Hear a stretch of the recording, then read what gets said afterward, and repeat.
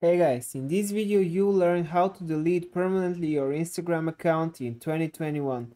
It's pretty easy, so if you appreciate that, make sure you give this video a like and comment if you have any questions. So let's start. First, you have to go to your profile, then go to the three lines at the top, click settings at the bottom, go to help, then help center, just once with Chrome. And here you find this page. You can type in the browser delete, that's what you have to type, and find this article, how do I delete my Instagram account, the first one.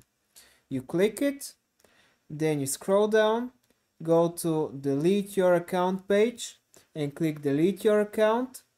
Here you go to Chrome, wait 1 second, and that's it.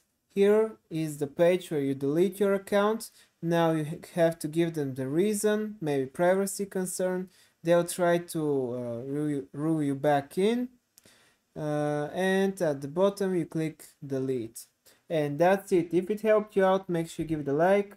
See you in the next one. Bye.